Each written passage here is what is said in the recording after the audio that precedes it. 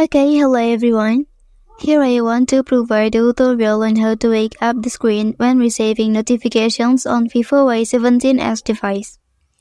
Okay, let's go to the tutorial. Here to make it easier for you to find out about notifications on your device, and then you can activate the wake screen mode. The trick is, please open the settings menu on your device. And then, here you can scroll down. After that, you can choose Notifications option. And then here you can scroll down. After that, to activate the wake screen mode, you can click on the wake screen for notifications here.